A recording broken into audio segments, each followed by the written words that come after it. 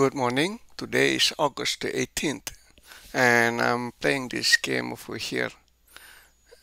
And it's a sudden great wins. You saw your chances, took it. I think the other guy has a finger failure or something because the blunder is really stupid. So I don't know what happened, but actually there's like two blunders. So we'll see. And modern defense, my favorite opening, of course, has black. Next move.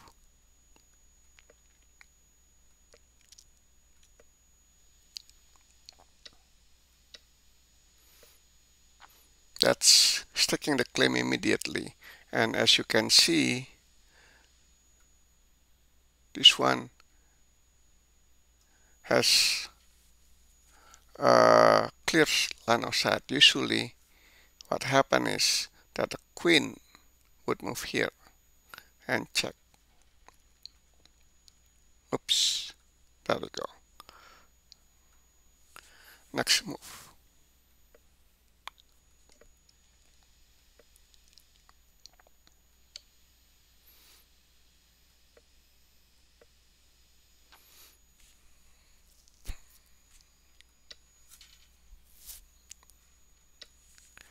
So far so good. Now we're in the opening stage.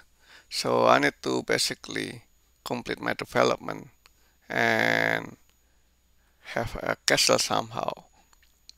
In the meantime, this pawn is rather strong because even though there's queen and bishop over there, it's still solid. The only problem is if the pawn over here move attack, that would be problematic. But otherwise, it's fine.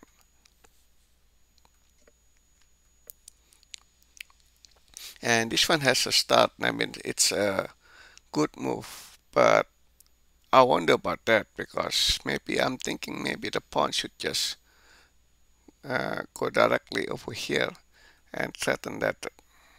So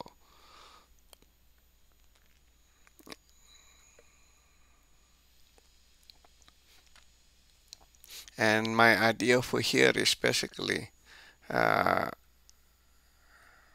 knight can go here or the knight can go here and threatening the queen, which is prematurely staged over here in the center.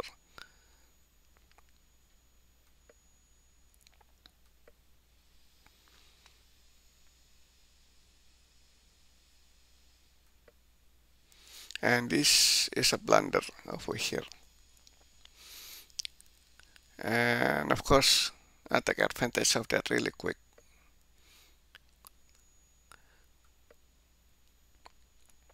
And that one has a star, like this is the best move possible. At first I thought that was a bad move because of my next move right here.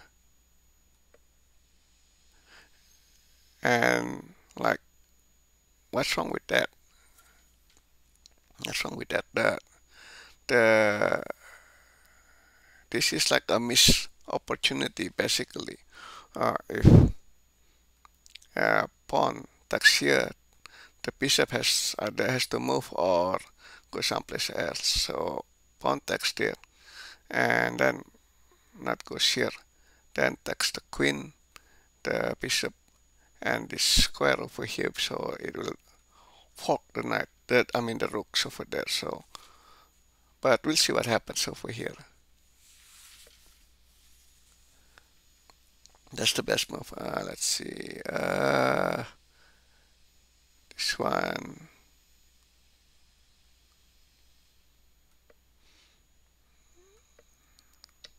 Yeah, there you go. See, and let's see the move.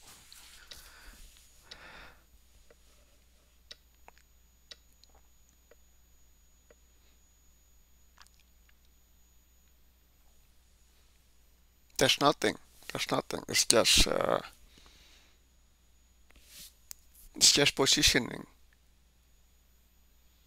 So